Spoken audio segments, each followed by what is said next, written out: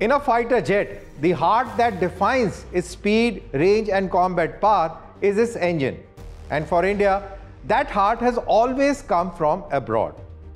But now India's Defence Minister, Mr. Rajnath Singh's statement to make jet engines in India by Indians and on Indian soil marks a defining moment. It's not just about self-reliance, it's about sovereignty and the power to truly make a fighter that is made in India.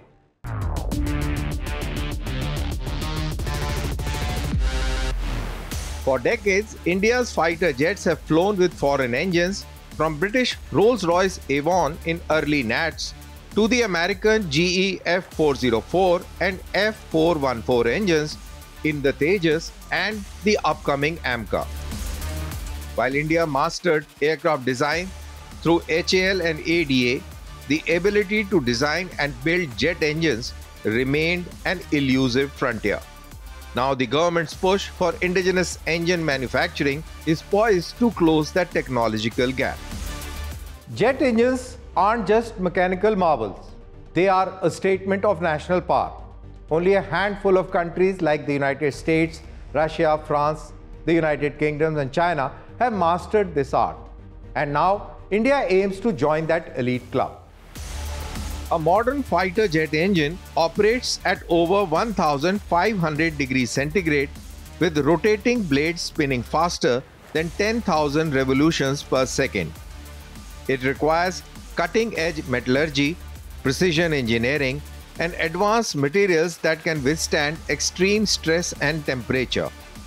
Each engine has more than 20,000 individual components, from turbine blades to combustion chambers, all of which must perform flawlessly. Developing such technology indigenously means achieving master in turbo machinery, AI-based controls, and thermal management. India is already in advanced discussions with GE Aerospace for co-production of F414 engines in India, the power plant of Tejas Mk2 and AMCA Mk1. But beyond that, the government wants Indian scientists, engineers and industry to absorb that technology and build the next generation turbofan indigenously. This would mean an Indian design, Indian material science, Indian testing infrastructure and ultimately Indian intellectual property. It isn't just about aircraft engines, it's about ecosystem creation, because once India can build jet engines, it can also design UAV propulsion systems, ship gas turbines and space engines. Basically, it's a multiplier for every domain of national power. Building jet engines at home aligns with India's vision of Atmanirbhar Bharat in defense. It reduces dependence on foreign suppliers, ensures security of spares during conflict, and creates an industrial base for exports. It also fuels India's ambition to become a global aerospace hub, with joint ventures, startups, and private manufacturers entering the defense supply chain. The journey from Tejas to AMCA is the story of India's aerospace maturity.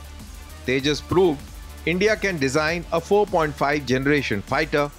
AMCA aims to prove that India can build a 5th generation stealth jet with its own radars, sensors, and now its own engine. Once achieved, India would be among only a handful of nations to field a completely indigenous fighter jet powered by its own innovation. In aviation, independence isn't about airframes, it's about engines.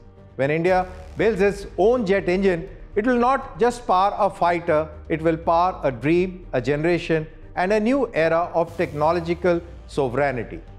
Owning your own engine means owning your skies. Without it, you are actually assembling someone else's power.